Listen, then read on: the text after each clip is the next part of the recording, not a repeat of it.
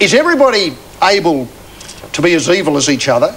I think, well, look, I think we all have the capacity for evil, and we all have the capacity for extreme evil, and we all have the capacity for goodness as well. And, you know, one would hope but we do our best to be decent human beings, yes.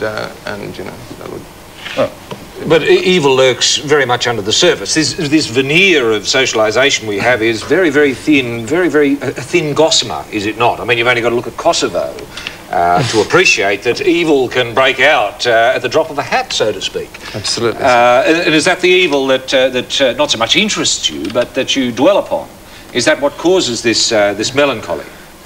My melancholy comes from other things. It has nothing to do with evil. No. I think that we all have a melancholy side. I think that society actually has a problem with sadness. They don't like sadness. They try to cure sadness. They have therapy to cure sadness, and I actually don't think that sadness is necessarily a bad thing. I think that it's something that's an essential part of our character, particularly an artistic character. Yeah, well, certain cultures celebrate sadness. I notice at the moment you're living in Ireland. Well, certainly the Irish love nothing more than a wake. They do. They're dancing in the streets when somebody dies. Is that what you mean, a celebration of sadness? I think that they have an understanding of that side of their nature and are happy to express it. You're an artist who's happy to talk about the muse. The muse, you know, I take it in the artistic sense of visiting the artist and helping the artist with their work. You know, and you're quite protective of this thing that you describe as a muse. How does that operate? That was the nicest cigarette I've ever had. Terrific, yes. That I could actually have it on a TV programme. Yes. Well, you don't see smokes being smoked on the Des O'Connor show, for example. No. But to answer your question, actually I forgot what it was. It was about the muse.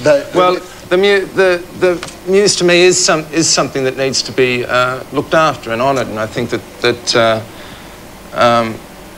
your creative talents can abandon you if you abuse them. Now, have you had any experience of doing something which, you know, for want of a better term, the muse objected to? Or yeah, I have actually. There's one thing that haunts me to this day is that I agreed to write a song for the Batman film, and someone rang up and said, "Would you write a song for the Batman film?" And I thought, my muse said, "Don't do it, don't do it, don't do it." But I thought, I went ahead and did it and made an incredible amount of money and wrote the song in about, I don't know, 25 seconds or something like that. Yes. And made a huge amount of money for doing it, and because the record went platinum in America. But I've always felt, that's always troubled me, actually. I always feel I have to pay for that in some way. I'm not quite sure how. Well, I notice it may be dissimilar, I don't know, but Brett Whiteley always worried about the muse leaving him. It was one of the great sources of distress in his life. Is that a fear that you have, that you can wake up one day and it's extinguished, whatever the wellspring might be? It used to be a fear. I used to live permanently. I mean, I used to look at other rock musicians and see the inevitable thing that happens with them, yes, with so many of them.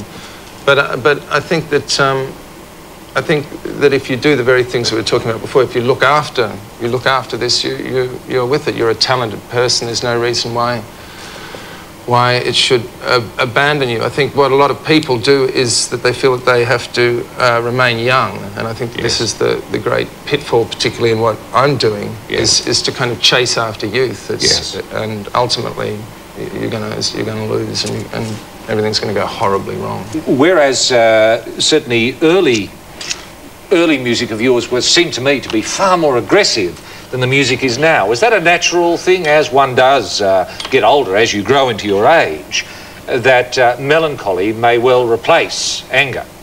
Yeah, I mean, I think that the great Oscar Wilde said something about that. He said that you can't receive grace in a state of rebellion, and I would say that the creative process is a pursuit of grace in some way. Mm-hmm. And you know, that's what I would be trying to do. I noticed there was a quote in one of the pop magazines here in the United Kingdom that described you as the negative of Engelbert Humperdinck. Have you ever thought of maybe doing a duet with someone of Engelbert's ilk? There would be people of his ilk that I perhaps would consider. Tom Jones, perhaps, who I've always been a fan of, but yes. I've never liked Engelbert. No. I always thought he was kind of wet. Yes, well, a bucket of water, really, with trousers. You're quite taken by Barry White's gear, though. I love Barry White. Yeah. Barry White's, he's got it. He uses sex, Barry White, doesn't he? He's a very, very sexy man, yeah. I think he makes some of the sexiest music I've ever heard. Nick, we could talk all night, probably about the devil and the dark matter, and probably will over a couple of rougher altar wines upstairs later in the show. But for now, Planeteers, can you whack away at the fists and reduce them to bloodied pulp until they drop off as a way of thanking Nick Cave?